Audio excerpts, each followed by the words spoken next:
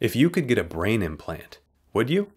It sounds like science fiction, but for some people, it's already an option.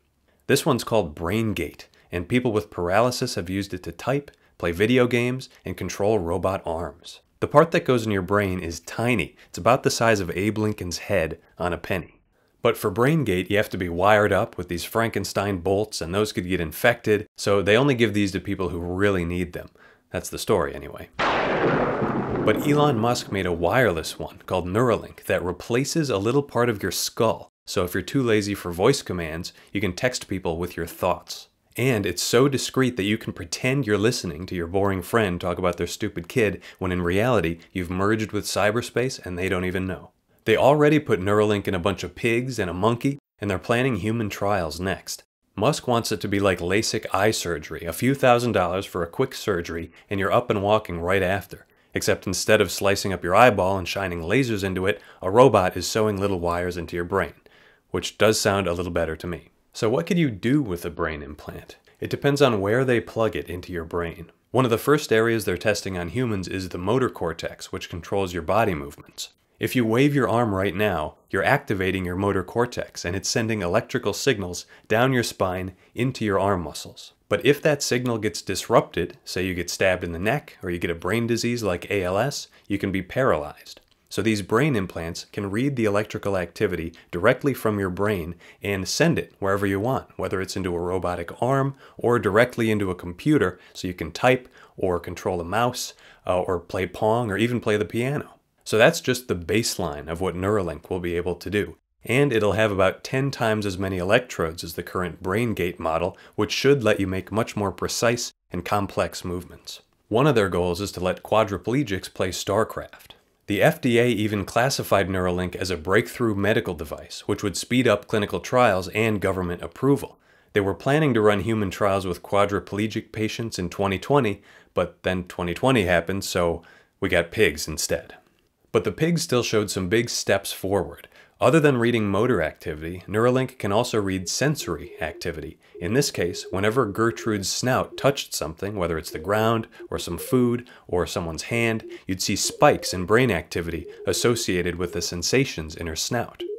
So they showed that they can read brain activity live and wirelessly with an implant that was in a pig's brain for 2 months, where it got banged around and headbutted a lot more than the average human being would be. So it's pretty sturdy.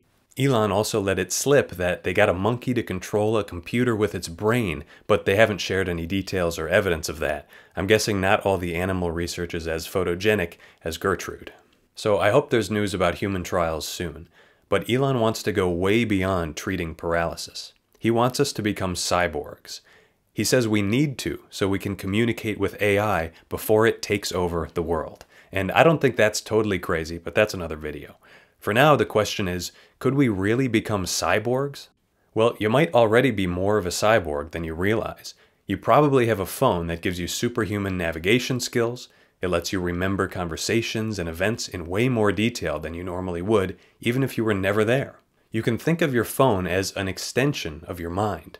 But it's weird to think of it that way because it's outside your body and you have to type with your thumbs, which is really slow, and it doesn't feel like it's a part of your mind. But imagine you had a Neuralink in your motor cortex so that you could just think of the word you want to type and it would type automatically into your phone. And eventually, they'll be able to stimulate your visual cortex to create images in your visual field. You'd get another Neuralink somewhere around the back of your head for that. And with that, you could read your vital signs like in a video game and control your music, which would still come through your headphones for a while until they come out with the auditory cortex Neuralink. That one would probably go right here above your ears, and that would let you hear music with no headphones needed. It'd go right into your brain.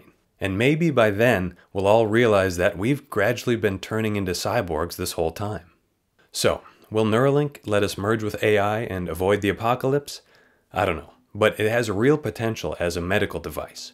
And right now they can only plug into the surface of the brain called the cortex, which basically has the brain's input and output ports for sensory and motor messages. But if they go deeper into the brain, which they plan to do, that opens up new possibilities for treating everything from Parkinson's to blindness to memory loss to obsessive compulsive disorder, anxiety, depression. And that's when things could get really weird. If you can mess with these deep brain areas, you could directly change your mental state in ways that we can't even begin to predict yet. At a bare minimum, you could tell your brain to squirt dopamine whenever you want. So if you thought Juul was addictive, wait until you try Neurajuul. And you could stimulate your hippocampus and maybe access long-lost memories, or tap into the creativity that's trapped in your brain without having to learn how to paint or use Ableton. And Neuralink is really determined to make this into a consumer product with an app store and everything. That's one of the benefits of their surgical robot. It makes the surgery a lot safer and easier to scale up for wide distribution. And brain surgery isn't as big a deal as you might think. You can't feel your brain, so you can even stay awake for a lot of brain surgeries. So one day you might get to choose between spending your Christmas bonus on LASIK or Neuralink. And you're probably going to pick Neuralink so you can robot arm wrestle with a monkey. So, what else do you want to know about brain implants? Let me know in the comments. If you're hooked up to one right now, give this a neuro like and subscribe if you want to see more stuff. Bye-bye.